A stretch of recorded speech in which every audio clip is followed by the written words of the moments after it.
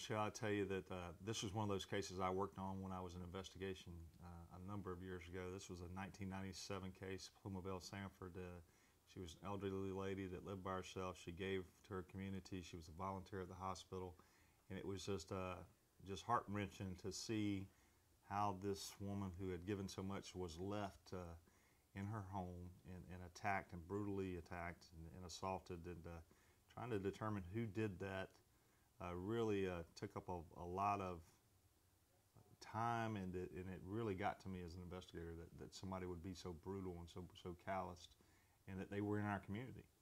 And we worked hard to try to solve that. We interviewed literally hundreds of people and tracked evidence and collected evidence. I mean, we filled up an entire office with evidence, and over the years, the CODIS system basically it tracks DNA.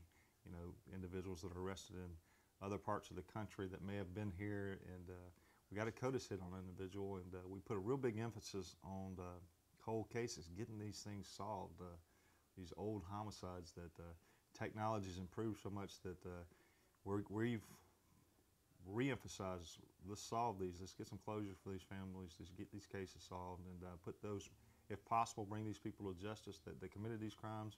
If not, at least give closure to the family. And you've got some investigators, I was going to say, you've got some investigators who are passionate about this. Yes. Well, think about how can you carry on as a family member if you've had a family member murdered. How can you carry on without knowing who? Because it's on your mind all the time is who would do that to my loved one.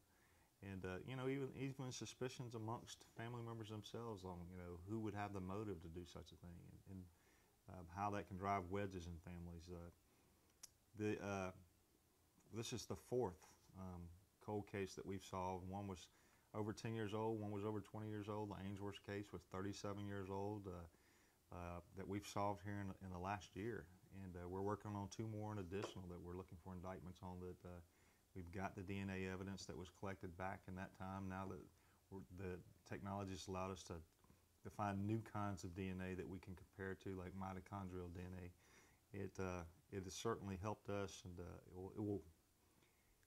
it will help us clear a lot of cases and then hopefully prevent a lot more from happening. And what about the work of your investigators who've been so persistent? I can't ever say enough good things about our guys, and I'm sure every sheriff says that, but I'll put our folks up against anybody in their commitment and their level of professionalism, and they are technically sound and proficient, and they don't let anything go uncovered that is available to them. Okay. Anything else you want to mention that I didn't ask?